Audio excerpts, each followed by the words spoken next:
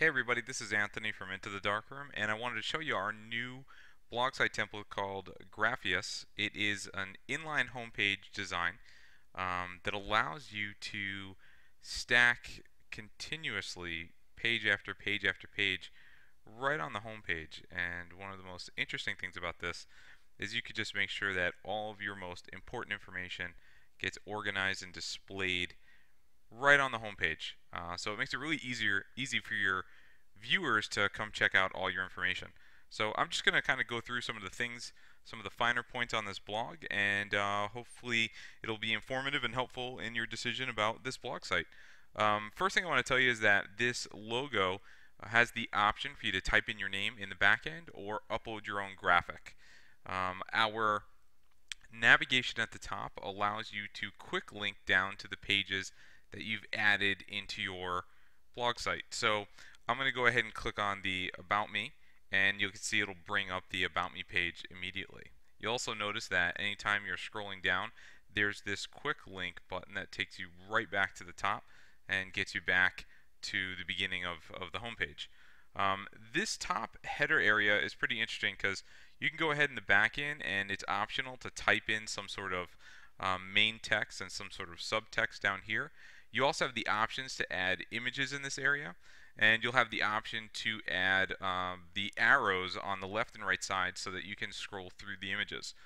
The next thing down that you're going to see is the social networking icons, where you'll have your RSS, your Facebook, your Twitter, and even Pinterest. But as you can see, we have numerous types of social networking icons that you can use. These are pages. The About Me page is just a regular page that you can use and add it to your homepage. We have the ability for you to put recent posts so that people can quickly get to any posts that are your latest posts, and they also have a quick button to view the entire blog. We have the ability to use our blog show product that will allow you to create portfolio pages.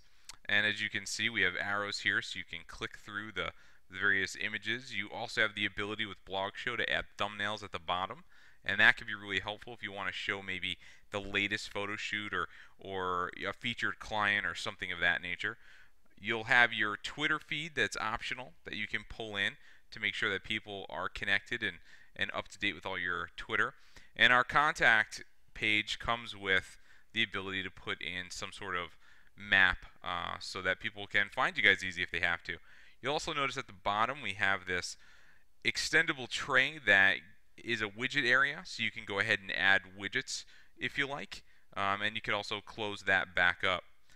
Now let's go ahead and move away from the home page and let's go check out the blog.